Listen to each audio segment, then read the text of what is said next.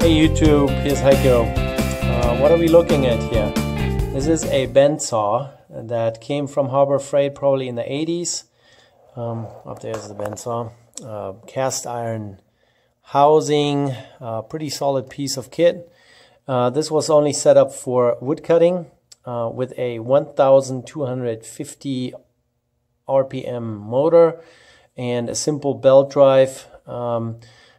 The belt reduction, the belt drive that was in here from a 2.5-inch pulley to a 6-inch pulley up top brought it to 2,500 feet per minute blade speed, and that's way too fast for a metal cutting blade.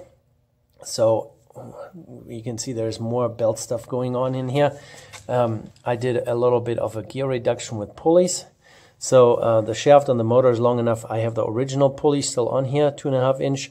Added a 2-inch pulley, and then originally the motor was mounted up here. I brought it down to the bottom, and in place where the motor was mounted, I made the steel bracket. There are 4 carriage bolts welded on, so this whole unit slides up and down now. A couple pillow block bearings that hold an extra shaft. This is a 3/4-inch shaft. Actually, it's keyed, so the pulleys here that you can see, they have a key in a keyway, so they're nicely mounted on the shaft.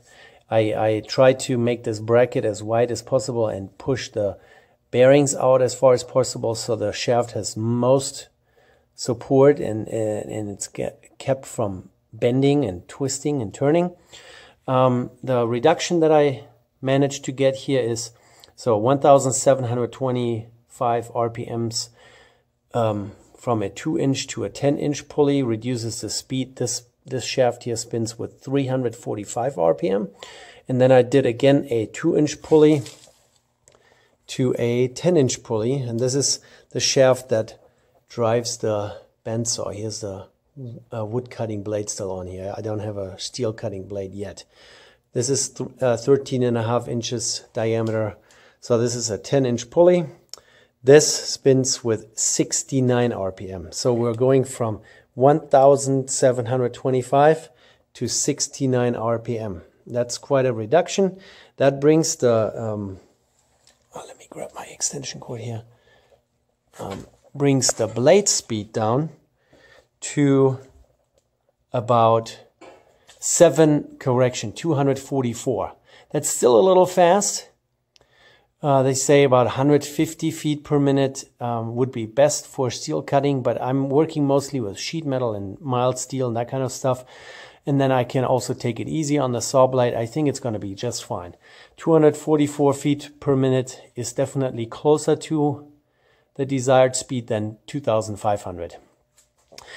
You notice that there's still the original pulley. Same as up here on the driven shaft where, the backside of the saw pretty much. There's also still the original 6-inch pulley. Reason why I left those on there is I want to be able to, with, not crazy amounts of effort, to be able to, whatchamacallit, I wanted to be able to still put the belt back on and run it with the original wood cutting speed. Therefore, those are still on there. So if I want to do that now, I just take the motor loose, take the tension out of this belt here, take this belt off, and then I could already pretty much put the longer belt on. And I should be able to, and run it with the original speed and just let this belt and that shaft down there just run with it, So the pulley here would drive directly that pulley up there with full speed, 2,500 feet per minute, and this would just spin along, the shaft. And the way I want to accomplish this is with one of those newer, what are those belts called? They are like little segments, and you can adjust the length of those, and you can take them apart and open them up and just get it around. They sell them at Harbor Freight for like $32, and they sell them as a 1/2 inch wide belt, 60 inches long, and I think I only need 57.5 inches or so. So you can take individual segments out. Here, let me look up what those are called real quick. All right, guys, I'm back. So the name that I couldn't come up with is link belt. So it's like a vibration reducing link belt, and they can be opened up. So you don't have to take everything apart to get a belt on. You just open the belt up, you know, put it around the pulleys and then close it back up. And that's what I'm planning on doing if I ever have to put the wood cutting blade back in here. And I also have, you know, the sliding motion of the motor. The bracket that holds the motor in place was reinforced a little bit, so I welded a square tubing on the bottom, stiffened up the whole thing, and then there are slots cut into this bracket. I extended those slots, so my motor has a little bit more extension range. I have to tighten or loosen this belt. I just loosen up the 4 bolts on the back, and I can slide this up and down, and it's nicely held in like a horizontal position, so it doesn't tilt or twist much. Yeah, and the pillow block bearings, I pushed them to the outside edge of this bracket as far as I could, so that the shaft is nicely supported. And then, you know, I was a little worried that the tension of either of those belts would eventually wear out this bearing. They are, first of all, greased, so there are grease fittings on there. And then I really have one belt pulling it downwards and one pulley pulling it upwards.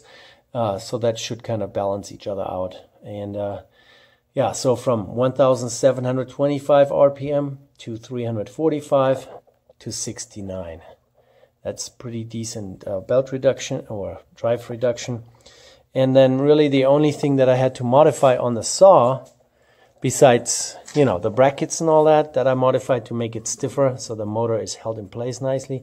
And then this extra made bracket here is cut a little notch into the housing for the belt to run through.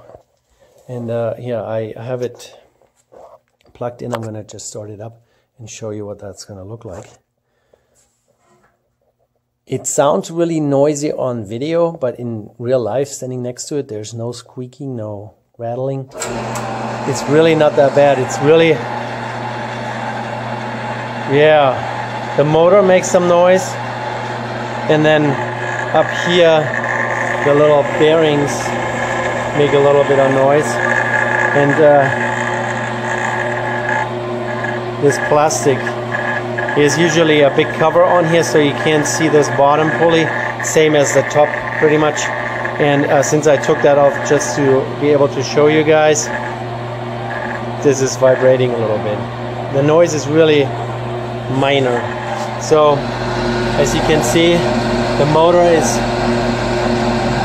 rocking along and the jack shaft is already spinning pretty slowly. And then up here, you know, pretty slow. From fast, slow, and even slower. And now I just need to go to Harbor Freight, spend $11, get myself a 14 TPI blade, tooth per inch, 14 teeth blade, and then try out cutting some mild steel with it. And then I will also buy myself this link belt and try to find a length that works for my original pulley down to the original pulley. With my adjustment range sideways, I think I will be able to have enough movement to tension that belt as well. You know, it's probably gonna work.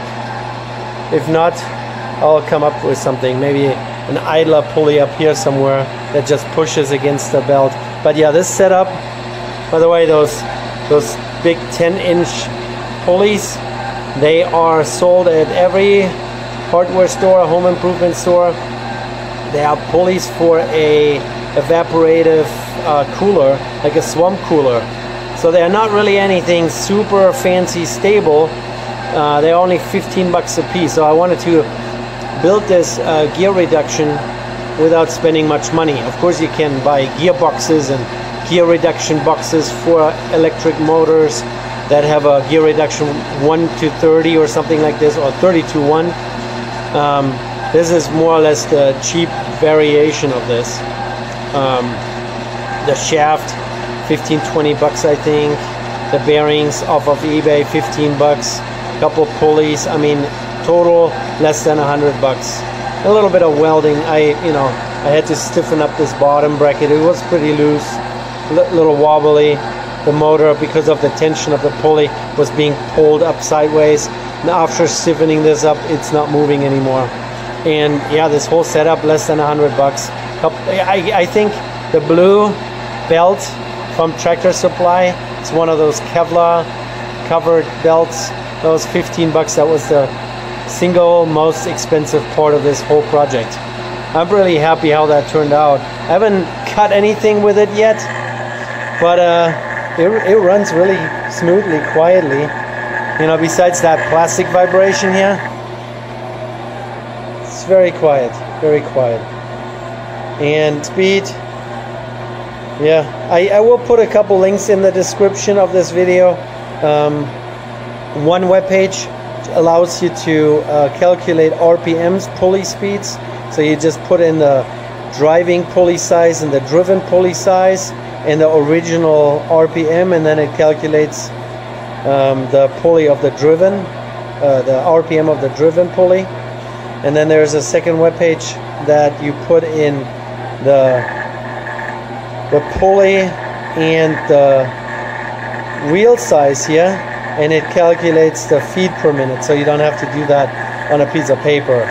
I know you guys would all be able to do it if you just put your mind to it, but it's just a little easier. And yeah, this is kind of a nice little setup, you know. Even here at the bottom, instead of having graphite guides, there are bearings in there, as you can see. So the blade guide is all bearings. They might have to be replaced or modified a little bit. The original owner who did that didn't do exactly like the greatest job in mounting those. You know, a little overlapping and rubbing on each other. But yeah, I'm pretty happy how it turned out. And yeah, now I'm gonna run to not Tractor Supply, Harbor Freight, and get me one of those blades and then try to cut it. Anyways, I hope you guys like my saw and like my little gear setup. You may copy it if you like it. Most of those parts are from pulleys from Home Depot, and the shaft and yeah, the shaft and the smaller pulleys are from McMaster Car. That's my new favorite webpage, McMaster. They sell everything hardware. That's really cool, and the shipping is amazing. Very reasonably priced, shipped within a day. I mean, it was like overnight. The next morning the parts showed up. It's really cool. Yeah, and then maybe I'll make a second video and show how easy the transition from steel cutting speed to wood cutting speed will be. You know, putting the link belt on and all that. All right, you guys take care. Bye. Here's another short little snippet of the saw running with the cover back on. Much quieter, the rattle is gone.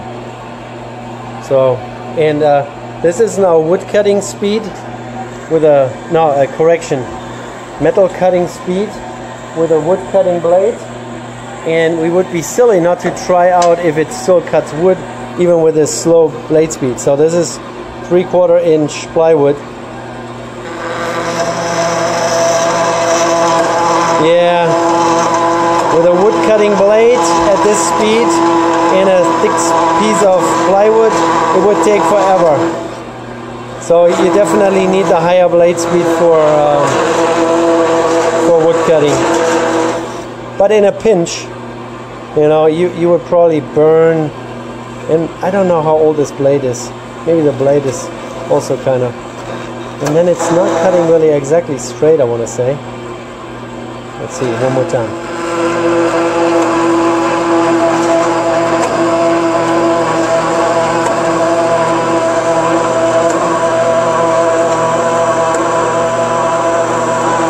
Yeah, that is definitely too slow. And I'm cutting all kinds of angles here. So all this guide stuff here needs to be revamped, and I need to take a look at this one more time, I think. Yeah, this is definitely not quite as pretty as I would like it. Anyways, hope you guys like it. Take care.